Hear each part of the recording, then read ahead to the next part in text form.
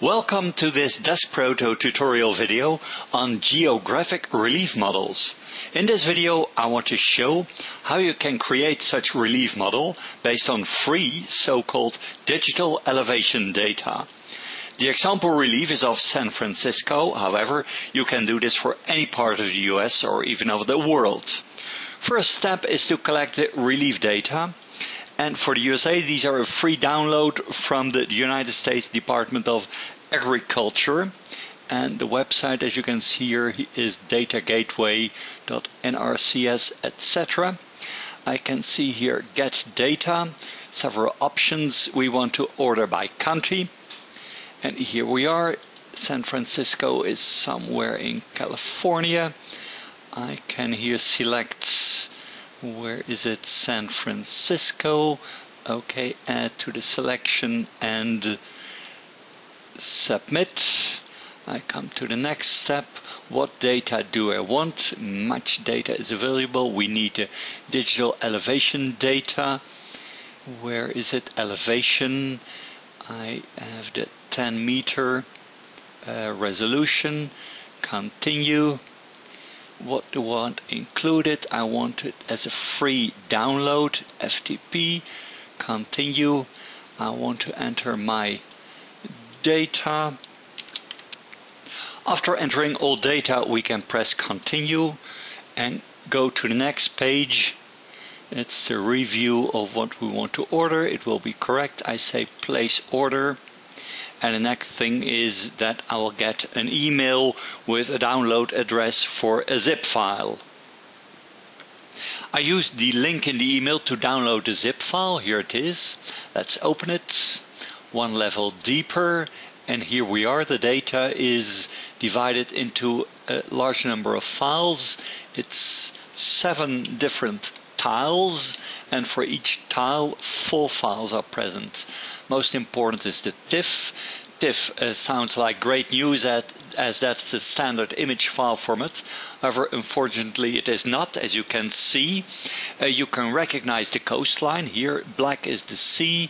You can see the Golden Gates. You can see Alcatraz Island. However, here should be gray values for the mountains. These are not present. And that is because the file is not a standard TIFF format. It's a GeoTIFF format. Which is a special geographic format that includes data on the exact location of each tile. So we will first need to convert to a standard image file format. We have found a free tool to make this conversion from GeoTIFF to a BMP file, which is this ER viewer program available from Intergraph Corporation. Just open this GeoTIFF file. You see the gray values for the mountain ranges, and then save it as, and I save it as a standard BMP file, which is the best format for this application. I use the same name as was in the TIFF file. Here we are, just keep the default values. And then I have to do it again for the second file. The information on the exact location of this tile will of course be lost in the conversion process. For this relief we will be using 2 of the 7 tiles in the download. Here is one, opened in some paint-like program. I already made it a bit larger so that I can add the second tile via copy-paste. Here we are. The tiles do overlap a bit, so I will be making a visual alignment, which is not a really good practice. However, for these tiles it worked out fine. Here is a result. Next thing we need to do is correct some coastline errors. You can see when I do a fill area of the sea, some details in the sea have the wrong color, and we need to correct these as they will be visible in the flat sea area of the machined relief. So I'll just remove them this way, and it's a lot of work. However, at the end you will end up with a fine relief. Before we start DeskProto, we need to make a small side step to determine the height range in this bitmap. Here's the zip file that we downloaded. I open it. I go to the file that we processed, G4, and we open the XML file for this tile, and here it says the max height is 341 meters. And now we can finally start with DeskProto. Here it is. We want to make a bitmap project. Here we are. First operation will be the roughing operation, and I start browsing the bitmap file that we just created. Here we are. You can see it on the screen in DeskProto. I'll start checking my parameters. The free movement height may be a bit lower. Border is okay. Subsegment is the bitmap. Most important here are the roughing parameters. Half a millimeter skin.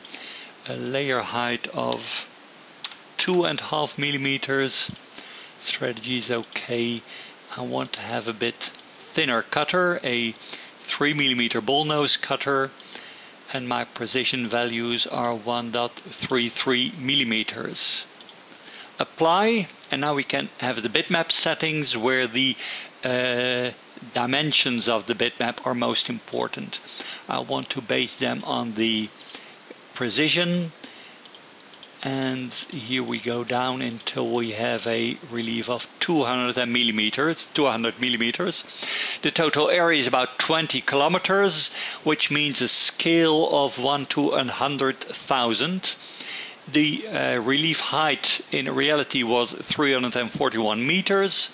That would be 3.41 millimeters, but to make the relief more pronounced, I'll keep the white for the mountain tops at 5 and the black for the sea area at 0. So we are all set. Calculate toolpath very quickly, and we can see that 2 roughing layers have been created and that the relief is present in my bitmap file.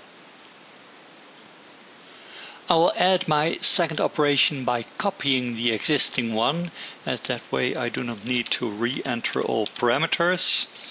I want to use it, name it semi-finish, as I need a semi-finish operation. My finishing cutter will be too thin to remove the total layer, the total skin in one go. What do I need to change? Here obviously roughing skin can be gone, roughing layers are not needed, and my step size is 0.6 and 0.33. I now need to correct the bitmap size, as that was based on the precision, and I go up to the same 200 millimeters that we had. Here we are. Calculate toolpath, and here are the semi-finish toolpath and the roughing toolpath. Okay. The third operation will be the finishing operation. Again, copy, finish, here we are. And for that one I want to use a smaller cutter, as said 1 millimeter bullnose for a very detailed result, and also a high precision, say 9 toolpath for each millimeter. Again, apply and again correct the bitmap settings for the correct size, 200 millimeters. Here we are. OK. Calculate finishing toolpath. Again, zoom in. And here we are. These are the finishing toolpath for a very detailed result. The last detail that I want to add is some engraved text in the sea area over here. And I do that using a 2D operation. Add 2D operation. Here we are. It's called text. And I have prepared a DXF file with this text for San Francisco. The sea is at 0 millimeters Z, so when I engrave it at 0.2 millimeter deeper it will be visible. And I have found that I need to transform it Yes, you can see here it's outside the relief with 10 respectively 20 millimeters to have a correct view. Say top view, off.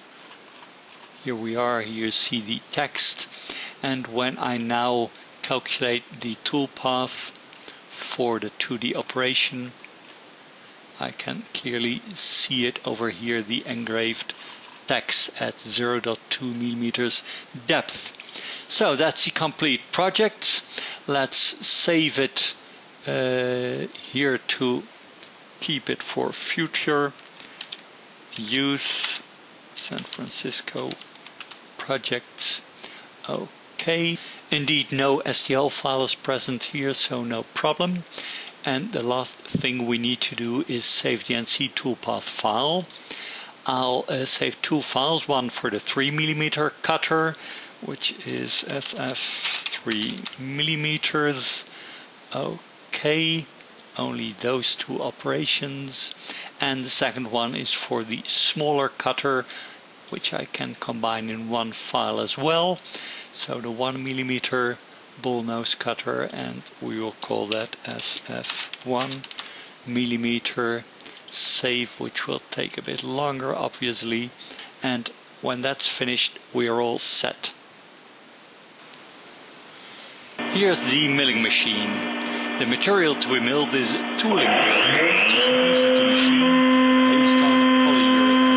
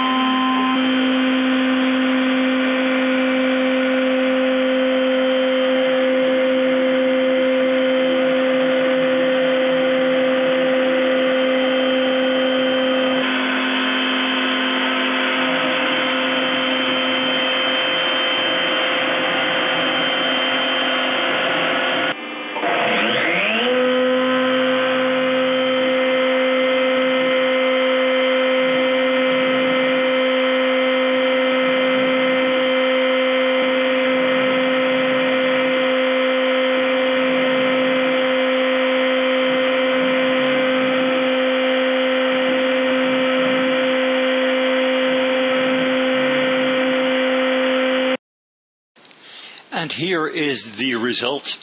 You can clearly recognize many landmarks in the resulting relief model. And the best news is that this will work for any part of the USA.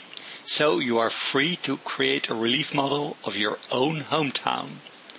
The website also tells how to obtain elevation data for other parts of the world.